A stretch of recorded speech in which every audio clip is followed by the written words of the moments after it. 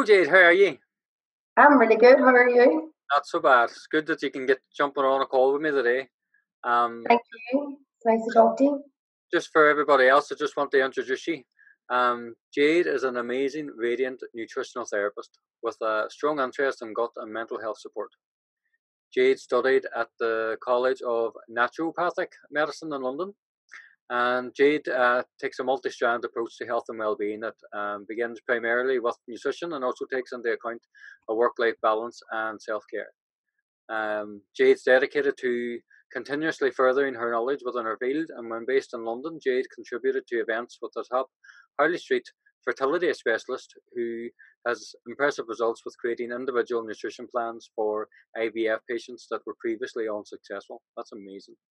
Her business, Restore Nutrition, offers a wide range of services, including one-to-one consultations, corporate support and packages, menu planning, and overall nutrition and lifestyle support. For a wide range of conditions, including allergies, intolerances, diabetes, thyroid issues, autoimmune conditions, infertility, an array of women's issues, vitamin and mineral deficiencies, and this includes achieving and maintaining weight loss or gain and improving sports nutrition. Like, you do the whole package. Yes, try. Yeah. So that was a really good introduction. Thank you, Patrick. I do my best. But I like to give people a bit of an interest because we've spoke a number of times now. We've definitely had great conversations lately, and I thought it would be a great idea to bring you on board with things that I'd be doing with people when they look for weight loss, and nutrition being a very important part of the weight loss process. Usually it's a weight loss idea that people would see me with, but it's good to know the nutrition side of it and aspect of it, and what could actually, it could be something small, that a small shift that they could do maybe in the nutrition side of things can make a very big shift in their goal or aim of the shape, size that they would like to get under. So yeah, what we spoke about, like whenever we would chat about the gut brain connection and how it all is so closely linked, it's so important. And it's a relatively new, well, I think it's a very new thing on the lay people on the ground are only starting to hear about the brain gut connection, but it's probably been something that's been studied in the likes of neuros and the work that you've been doing for like quite a few years now, I would say. It has been being researched, but I think not on the scale that what it is now. It is still a really new field of research, and they're still finding out so many different things, and there's so many things they still don't know. So yeah, it's really evolving now at the minute. It's mad. Is there could you just tell us why nutrition is important? Why I studied nutrition? Or well, why is nutrition important? Why should people pay attention to it? So basically, like, you need good nutrition for like your health and well-being. Your body is made up of, scientifically made up of different chemicals and cells and enzymes, and your body needs specific nutrients, vitamins and minerals to actually carry out the processes that it needs to carry out for us just to stay in homeostasis, which would be the ideal state of where we want our health and well-being to be. But we need it for energy, we need it for detoxification, we need it for hormone production, reproduction, skin health, digestive health. Like, honestly, the list just goes on and on. But if you don't have the building blocks for that, it just makes it nearly impossible for your body to carry out the processes that it needs to carry out. And I'd imagine then if there's a great imbalance in maybe nutrients or a lack of any nutrients that are actually coming in, that it would have a great impact on those processes going on within the body, creating a wee bit of maybe the opposite of homeostasis, pretty much. Yeah, exactly. Like probably being in a more acidic state, being inflamed, and the modern diet that people have now in this day and age with convenience foods, takeaways, ready meals, like they all just contribute in a negative way to the homeostasis in the body. It's taken us further away from that. Mm-hmm. That's a good point, actually. With if you think on the processed foods and things like that, they're processed in such a way to keep them in the likes of, I'm thinking along the lines of preservatives. You know, the preservatives are there to preserve the food, but once we have to digest the preservatives and actually get rid of them, and that's probably adding to the work that the body needs to do, but adding maybe chemicals to it that maybe we don't really need. Yeah, like there's a functional medicine doctor who I really like and follow a lot. He's called Dr. Mark Hyman, and he's American, but he describes a lot of the foods that people say are the foods as food like substances. So the ones that are pumped full, all the chemicals and stuff, we see them as food now because that's what we've been taught and like shown them to be. But really, they're full of chemicals, preservatives. Real food should rot. Real food should come out of the ground. It should be, animals that are brought up in an ethical way, like rather than being the packet that you can have in your cupboard that's going to last for 5 years and never go off because of the chemicals that's in it. That's fine for preserving it, as you say, on the shelf, but your gut doesn't want those preservatives whenever it's trying to digest things.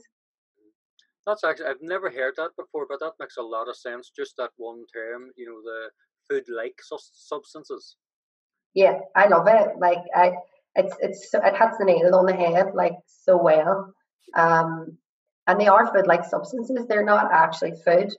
I can't remember what the name of the doctor was in America, but he and his practice, he had an apple on his desk and a McDonald's on his desk. And after a month, the apple was rotted because the apple's food.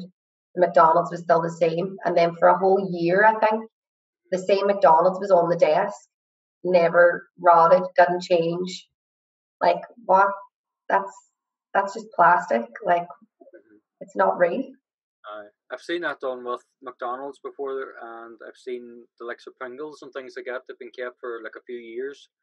I think there's actually a doctor has it in the surgery, almost like in a fish tank somewhere. It's like a glass cabinet in his actual waiting room, and it's all these different kind of foods: the McDonald's, the Pringles, different kind of foods, and they all look as good as the day they were kind of bought.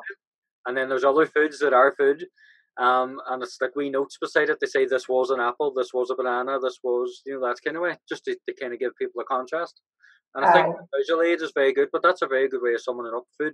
Food-like substances. I can remember that and actually use that. Very good. But we were talking there about the gut-mind connection or the gut-body connection. Do you want to tell us a wee bit more about that? Like, I would have a good enough idea on it, but maybe for other people that's never really heard about it. Yeah, so like a lot of the new, like it's obviously been a thing since humans have evolved, but it's being more apparent now and being shown the link between the gut and the brain. And like the gut is actually known as the second brain in the body anyway. The gut and the brain are actually formed at the same time.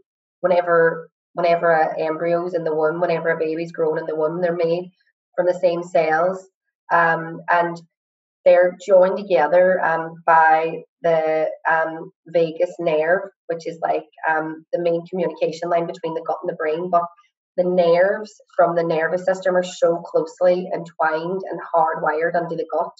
That's why our emotional health and is also closely linked to the gut. And actually, like if you look at the different neurotransmitters that we produce and hormones, the happy hormone, or happy hormone serotonin, that people know a lot about. People think that these are made in the brain because there are the chemicals that make us feel happy, but 90% of serotonin is actually produced in the gut. So if you've got an inflamed, unhappy gut that is bloated, and you've got wind and flatulence problems with constipation, diarrhea, this means that you're having problems absorbing the vitamins and minerals that you need, that are needed to produce these hormones, to get them up to the brain, so then we know that we're actually going to be happy, or we need to have a fight or flight response. So if your gut isn't working properly, it's not allowing your brain to work properly either. So that's why it's so important to make sure, like, and I would say that 80% of clients that I see through having been at college, through a student clinic, and now in the clinics that I have since I've qualified, 80% of people have got some sort of dysbiosis, some sort of gut problem that is affecting their overall health and well-being, which is also contributing to stress levels as well. Mm-hmm. And that's stress has been in this western part of the world. It's one of the biggest. Everybody that typically that you would see or speak that once if they go off work on the sick, it's typically called an SRI. They get a stress-related illness, and obviously there must be a great connection with even dietary-wise what can be done to actually help de-stress the body as well. You talked a lot. The last time we were chatting, we were talking a lot about inflammation in certain parts of the body. Yeah. And is there certain foods that maybe can aggravate it, and is there certain foods then that could maybe take it away? So like inflammation, what I will say is that that disease is disease, dis dash ease, disease in your body of any part, and I believe that all disease comes from some sort of inflammation in the body, whether that be a neurodegenerative disease, cardiovascular, digestive. It's all coming from inflammation in the cells in that part of the body.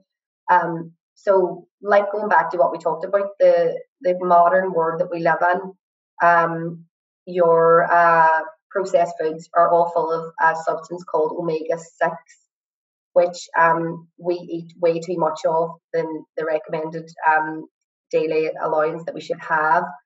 Omega-6 is like the flip side of omega-3. If you've heard of omega-3 fish oils, we get that in our oily fish, nuts and seeds, avocados, extra virgin olive oil. So in ratio, we need omega-3 and omega-6 in our diet. Because basically they're both, we can't produce them in the body. We need to get them through diet, so we do need to get them through food sources.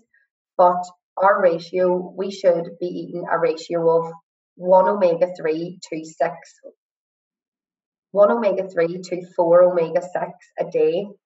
That's what the recommended, proportion of what we should have as. Guidelines have said that people are actually consuming 1 omega-3 to 20 omega-6. So people are eating 5 times as much omega-6 as what they should be having. Omega-3 is anti-inflammatory, so that contributes to reducing inflammation in the body, whereas omega-6 is pro-inflammatory, which contributes to inflammation in the body, which contributes to all your different diseases. So that's your lower grade vegetable oils, your crisps, your ready meals, your takeaways, all that's your omega-6. Mm-hmm. But also as well as and then you've got your refined sugar, you've got cigarettes, alcohol, like eating like meat and animal products have got not fish, but meat and eggs have got a substance in them called arachidonic acid, which if eaten in excess and over the amount that we need, also produces inflammation. So that's why I try and as well make people mindful of, you don't have to have meat with every meal or an animal source of protein. Having maybe one meat-free meal a day, or even day a week. It all contributes to reducing inflammation as well in the body. I remember whenever we were first chatting, you gave me a very interesting thing that I didn't actually know. It was around the World Health Organization and red meat. It was an interesting thing that you told me, and that I was kind of going ahead. So the World Health Organization have listed cured ham, sliced hams, and preserved meats as a grade 1 carcinogen. Carcinogen being a cancer-causing substance, and other grade 1 carcinogens are tobacco, smoke, and asbestos. And I think that's scary. Honestly, I think that you go out, and if you go to buy a packet of cigarettes, there's a health warning on it that says this can cause cancer, this can cause death, this can cause infertility, whatever. You don't go to the fridge section in a supermarket and it doesn't say this has been shown to cause colorectal cancer, because I'm sure people wouldn't eat it and buy it as much if they actually knew the health risks around it. Mm-hmm. Like it made a very good impression on me once she told me that, and I was kind of glad. Like over the past few months, I've been swapping out, just as you said, it was a great way that you said it there. If you had one day a week where you didn't have meat, where now I'm at the stage now where it might be one day in a week that I might have meat. Yeah. Anyway, and that's how it's a gradual change, and I don't think it's like you need to go full on vegan like overnight. I think the more gradual you do it, the more you stick to it, and you find out what works for you. But I think if I had heard that sooner, or knew that maybe a bit sooner, I think it would have pushed me a bit quicker to move towards a more, less of the red meat kind of thing. And I've actually started eating fishes and things like that now, and I actually love a salmon and things like that. But I was wondering, is there a one size all approach or a very quick fix that people can use, or is it, as you say, just a gradual process? I definitely don't believe in a one size fits all. That's like the opposite of what I believe and what I've been taught. Like I believe every single person is unique.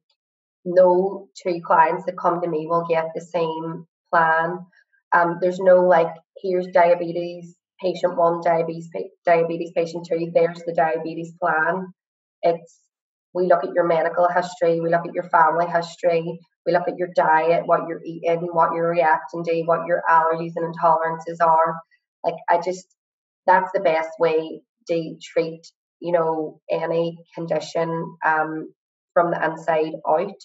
And I really don't believe in foods being free foods and, like these diets that tell people they can eat processed foods like until they're coming out of their ears. Like that's, you can't eat super noodles all day long and they're not, yeah, you might not put on weight, but it's the damage that it's doing to your body internally. But yeah, I just think everybody's different, and one thing that suits one person will not suit another person because we're all made up genetically different. So, and just even part of that process, if you mentioned there, when people come to see you, you're taking a very good intake on their past history, their medical history, and different things to get. So would you, as well as you're trying to get to know your client, how well or how important do you think it is that the client themselves begin to develop a relationship with themselves and spend time to get to know themselves and their own mind and their own body's needs?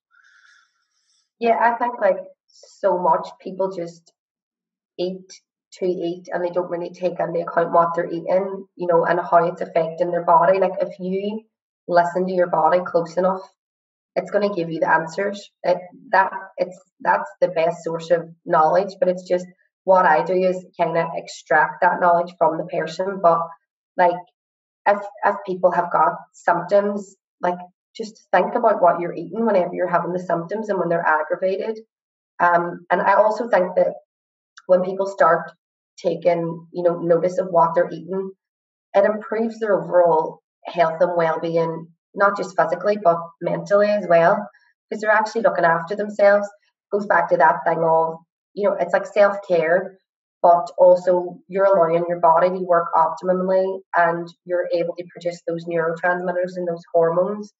So it's like it's a full circle. So yeah, I think like, and I'll say to everybody that everybody is different, and some people might be able to implement a really strict, change in a diet overnight, but some people might need to do baby steps, and Rome isn't built in a day. Some people it'll just be starting off with drinking enough water, then it'll be moving on to taking away the processed foods, or it's just different for every person. So when it comes to people maybe exploring themselves or paying more attention to what they're eating and getting to know themselves a wee bit better and what their body's actually is kind of asking them to maybe eat, is there any exercises or ideas that you find that helps clients to do that? Like I said, just keeping a note, like being aware of your symptoms. Keeping a food diary is like the best thing I think that people can do. It's making you think about everything that you're putting in your mouth, and what is causing any flare ups or issues. And sometimes people, I think, just eat mindlessly and don't even um, realize what they're eating on a daily basis. For these, say for people that are eating kind of mindlessly or whatever, if they're journaling or bringing in a dietary plan, like how important would it be that they just be brutally honest with what they've actually ate and actually put it down? Have you found it with maybe people that you've worked with that they've actually, just by seeing, oh my god, I've actually ate XYZ this week, and otherwise if they didn't keep track of it, they wouldn't have actually realized. So it must be about, do you see the impact that has on people? Yeah, definitely. I think writing things down makes it more realistic, and some people just might reach for those extra biscuits and not really, think much of it. But when they're having to take a note of what it is they're eating, then they might be going, oh, maybe I might not grab them because I'm going to have to write it down if I do. I don't think like people, on the other side of the spectrum. I think like keeping a food diary for a period of 2 weeks or a week or something, but not doing it always constantly, because you don't want people to go the other way and be too over conscious of everything they're eating. Like I believe that when people are eating the right stuff, when you're eating more plants, less anti-inflammatory foods, less processed foods, you really shouldn't have to monitor your portion sizes and what you're eating all the time, because you're not eating the crap and your body's not reacting in an inflammatory way. And also with people who might be mindlessly, I think that the likes of going to see somebody like you with hypnotherapy or counselling or CBT, because it has a mind body and approach, and I can give them the nutrition advice, but I'm not with them every day in their kitchen. I'm not with them to stop them, the thought processes that trigger them off for the emotional eating. It's the same as people giving up cigarettes or alcohol or any addiction or anything like that. It is an addiction, and food can be the same, but it's harder with food because you have to eat. You don't have to drink alcohol and you don't have to smoke or take drugs, but you have to eat every day. So it's about finding a healthy balance with that.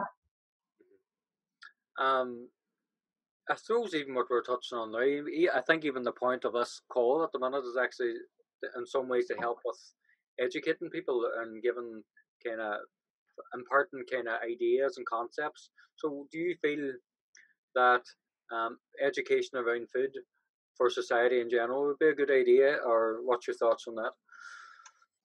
Yeah, I think it's really important, because I think that if people were more aware of the effects that nutrition and diet has on health and well-being in general, and just that link between illness and like using food as medicine. Well, I think having um, a preventative approach to health and well-being rather than a reactive approach, which we have now.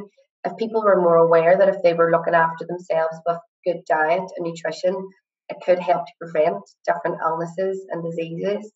Like going back to down to when children are at school, and just in general, everybody. I find that whenever I do group workshops and information talks, um, people just aren't really aware of the power of what diet can help with and do for them, for their health and overall well-being.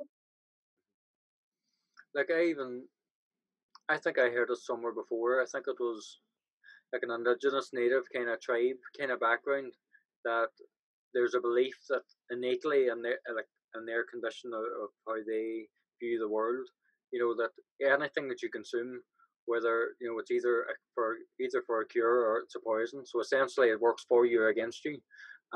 So would you see maybe nutrition as a natural form of a medicine? Definitely. Like I said, obviously, even with medicines that you can have, some can work for people, some can't. Like if you look at like diet and nutrition, like your processed foods or your malnourishment causing disease and illness. And then you've got your anti-inflammatory, your omega-3s. You've got your green leafy vegetables, which are like the holy grail of nutrition. They're full of all your vitamins and minerals. They're detoxifying, and you've got your oily fishes. You've got your complex carbs that help to manage blood sugar levels, and even some foods are like antibacterial and antibiotic. Some supplements, and yeah, so like obviously supplement forms of nutrition can be used as well. So yeah, I 100% believe, but obviously there's a time and a place for conventional medicine, and it is needed for a lot of things. But on the flip side, like I heard this really scary statistic, which actually blew me away when I heard it, about the amount of money that the NHS in Northern Ireland spend treating type 2 diabetes a day, which was £1 million a day in Northern Ireland for a disease that's totally treatable with diet and lifestyle change. Wow. And then, the healthcare system's at a point where they're struggling with demand, and then you've got your cardiovascular diseases, you've got IBS disorders, irritable bowel syndrome. They're all driven by diet and lifestyle. Obviously, there's a genetic factor to some illnesses, but it's just scary. And I just think that if you look at like a GP or a medical doctor, they do 5 years of medical training, they get 10 hours of nutrition training in that 5 years. So they're not equipped to provide the information, and it's not their fault. They train in pharmaceuticals, they know what drugs will work for what condition or illness, but they don't know about diet unless they go and look at it themselves. And there's a really interesting doctor in England called Dr. Chatterjee, and he's a GP, and he was the same. He's now following like a bit of a functional medicine approach. He went and studied nutrition and stuff, but he said more and more now GPs are speaking up and saying, what are we supposed to do? Like they're finding their like resources are limited because of the fact that they don't get that training. And Dr. Chatterjee's got quite a big following around him now. He did a couple of programs with BBC, I think it was Channel 4 as well. He was on a documentary for as well. And it's amazing to hear from his side of that side of the veil. That's maybe one way to put it. Just the struggles that they have. They're doing their best they can, but at the end of the day, they might not just be as equipped as what people might expect them to be. That kind of way? I think people go on with perceived ideas that the doctor knows all the answers, where in truth is they're trained in a certain way for a certain kind of outcome, and it is towards like the pharmaceutical side of things, because somebody needs to know about that, because there is a time and a place for them. But tell me this. That's why I think that there should be more of an integrative approach with holistic and complementary therapies, like including like nutrition, even like hypnotherapy, homeopathy, all those types of things with the NHS. And there is a thing now called social prescribing, which is the GP is working with like different healthy living centres and groups, and they can say, they can like refer a patient to them groups, who then can speak to the patient and say, right, well, you're having issues with your gut and irritable bowel disease. We've got this nutritional therapist in your area that can help. Or somebody's got a mental health problem, they might go and see a CBT counsellor or a hypnotherapist. So I think it should be more like that. It should be working together as a whole rather than them and us kind of thing. Yes, that's a good way to put it, actually. So tell me this, what would typically lead somebody to come and find a nutritionist like yourself? The hard thing about it is, and I think with the NHS is a great system that has, saved so many lives. But people are used to the fact that they go to the NHS and it's free. So some people might not, and this is in the UK, really, maybe Northern Ireland, but people might not be as open to paying for services until they get to a point where they've exhausted what they've done with the NHS. They haven't got any answers to what their issues are. So then they end up going down the holistic route. And I find that's all too common to what I see. People have kind of at the last chance saloon. And like I've had people come to me who have thought they've had every test under the sun and they've thought, I've got an autoimmune condition or I've got some sort of chronic condition. And then in all honesty, what they were reacting to was the food that they were eating. And whenever they changed it, they couldn't believe it, like the difference. And this is in a period of between 4 and 6 weeks. You know, it's an elimination diet might be needed, but you know, yeah.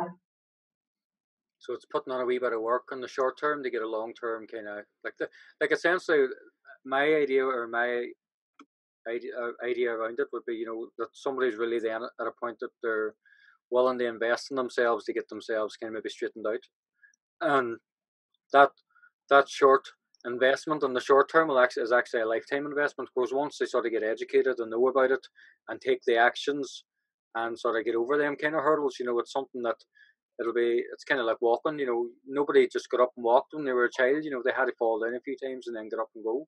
But another thing I would hear from people, and it's something I had myself at one time, was maybe an objection or belief that people would have that, you know, the idea that healthier food is far more expensive or it's far more time consuming to make. But what's your thoughts on that?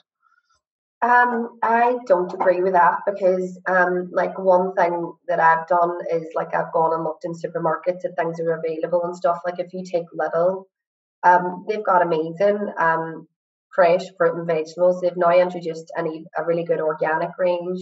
I had like in one workshop I was doing, a guy was like, right, I've got £1 a day for a ready meal, and I said, right, fine. So I have done a shopping list for Lidl on things that you can get. You can get a bag of whole wheat pasta for 45p.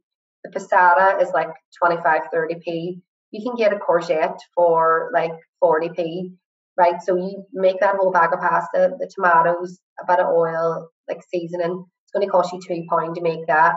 That's going to feed you for 3 days. Like there's ways and means around it, and it's just about putting in that bit of prep time, and you know, not just wanting to go for the convenience option because it's not the healthy one. Mm-hmm. Very good. There was something else we were chatting about another time. Like we were chatting a couple of weeks ago when you were actually telling me about oat milk, and I was saying if I was looking to try different milks, and how oat milk won't actually go kind of clotty on your tea or go lumpy. But there was something else you said, sort of in the same conversation, was the going to that the healthy aisle or the free from aisle in some of the supermarkets. Now this actually happened to me last night. Me and Claire were in Asda, and I was over getting the milk from one corner of the shop where they have the rice milk. I have oat milk, and there's another kind of almond milk I have on there at the minute. And I want to try all three just to see which one kind of floats my boat. Claire was looking for something, and she went over to the free from aisle. I think it was wraps and something else. And I noticed the same milk was on the same aisle, but it was nearly twice as expensive. Just in a Really? it was some form of almond milk, and almond milk over beside where the milk is, where the bakery end of things, where they have the fresh cream kind of goods, and then they had the milk, the long life milk. And over there it was like 165, and it was 345 on the thing out.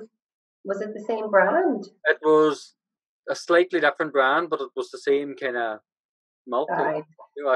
All the brands are different, and it's just about trying what one you like the best. And I always tell people when they're going for like dairy-free alternatives for milk, go for the unsweetened version, because the ones that are sweetened are just full of sugar as well. So just watching out for that.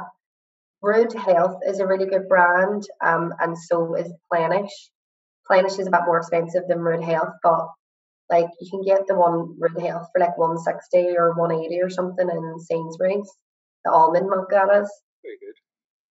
There's what I call it, even when it comes to ideas for making sort of meals and making them last longer, and actually how quick some of them are. Like I was on your Instagram and there quite a few times now for inspiration. What am I going to eat?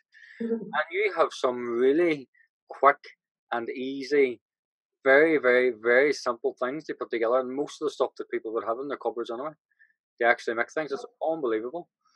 See, once you have your cupboard, like your pantry per se, stocked with the things that are quick and easy to make, like even the likes of making a big pot of quinoa on a Sunday evening, and then just keeping it for the next few days. Just chuck it in a pot with some vegetables and different flavorings each day, or steaming some veg and sticking it along with it. Like it's, and you could stick a bit of fish in the oven, or like it's just mixing and matching. And I think once you have the stuff in your cupboard, it's a lot easier to kind of make the things. I think that's something I noticed now whenever I sort of swapped out the meat once a week for something else.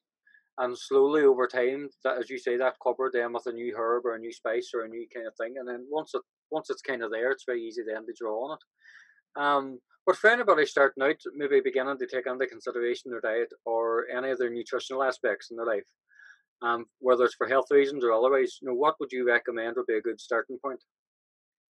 Water, like monitoring your water intake and making sure you're drinking enough, like what you're doing right now. And eat more plants. Like I just think you cannot eat enough plants. Like your plate should be half plant source. Then your next biggest portion should be your grains. Your good quality quinoa, brown rice. Also, switching from white grains to whole grains. Just get rid of the white processed grains, bread, pasta, rice. They've got the fiber stripped out of them, like the goodness isn't even in there. They just spike your blood sugar levels. And so eat more plants. Have a couple of meat-free days. Um, and yeah, just like cut out the processed foods, really. Like that's an excellent starting point. Having 3 portions of oily fish a week.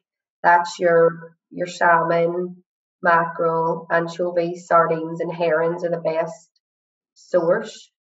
Even like whitefish isn't high in omega-3, but like even swapping out that as well for red meat, or it's, and also processed meats, like I said, they're just full of nitrates and sulfates and nasty chemicals. And food-like substances. I love the way that. Food-like substances. I think the biggest takeaway from this conversation for me is if I look at food now and say, well, is that food or is that food-like? And I'll just just based on that, well, this is the one to go for. Yeah. Something I seen actually in one of your posts on, I think it was on Instagram as well, or was it Facebook? But I think it sums up the process, as you say, very, very well, in forming a new habit or relationships with their diet or food on path to wellness. It is a slow process, but quitting won't speed it up. Yeah. I just, I could high five you for how good that was. It was when I seen that, I was like, "Oh, that's actually true. That's a true friendly thing in life." But yeah, obviously, diet, that's I like if you have a bad day, it doesn't mean you're off the bandwagon. Just get back on it again. Do you know what I mean? Like, and not having the convenience crap foods at home, you're not going to be able to reach for them. What is it? You'll know this better than me. 21 days to form a new habit. I 21 or 28. I have a counter argument that it's just how bad do you want it? Well, like it's like that, but yeah, like quitting doesn't, just get back on the horse again and keep going. Like, and it's lifestyle changes. It's not a quick fix pill that you're gonna, lose weight in a month, or like, it's about making lifestyle changes that you can sustain. Like, I don't know, people have asked me about like diet and clubs and stuff like that, and my response is, how many people do you know that are at these diet programs for their whole life? They lose the weight, then they put it on, then they go back, then they lose it again, then they put it on. Like, that's just not good for your body. It's stressful. You're eating foods that aren't good for your body anyway. It's about making the changes that you will be able to keep up for a lifetime, that you can pass on to your family and, you know, pass on to other people to improve their health and well-being, rather than just making yourself miserable trying to follow a diet all the time. Like, Mm. Do you know, even that when it comes to forming habits, like I know I said, you know, how bad do you want it? There's another way I would look at it, and I know I was talking to you, but it's just something I find with people, it helps us reframing the word no. Because some people say, well, if I say no to that, I'm denying myself something. So I would look at no now completely different. And when I explain it to people, they kind of get it, and it makes it a lot easier for them to form that new habit. And that's the idea that, you know, if you say no, you're actually saying yes. But if you know what you're saying yes to, then it makes it a lot easier. I was in one of the shops a couple of weeks ago, and me and Claire, since we were going out, we would always have loved the Terry's chocolate orange. And I was in the uh, pound shop, and I seen the Terry's chocolate orange, and I lifted it out of habit, pretty much, and lifted it off the shelf, and I had it in my hand like this, and I must have walked 10 strides with my hand out like that, because in my head I was kind of going, "Am I saying if I say no to this, I'm actually saying yes to what I'm actually looking for shooting forward." And I literally, I kid you not, if anybody was watching me, I was kind of going like this, but by the time I got to the end of the aisle and I realised, no, I actually don't want this because I want to say yes to what I'm looking for. Then I just kind of dropped it at the end of the shelf and walked on. But it's a good starting point, I think, for people when they're looking to make a change. It's like, look at, if you make your no a yes and know what your yes is, then it makes the habit a lot easier to change. But that's uh, yeah. digressing. So I've been very fortunate. People have heard that we were going to have a conversation today. So we've had a couple of questions submitted. One person's asked me, as a diabetic, I eat 4 pieces of fruit daily as a healthy snack, along with my sandwiches, but I was told due to the sugar content to cut back to 2 a day.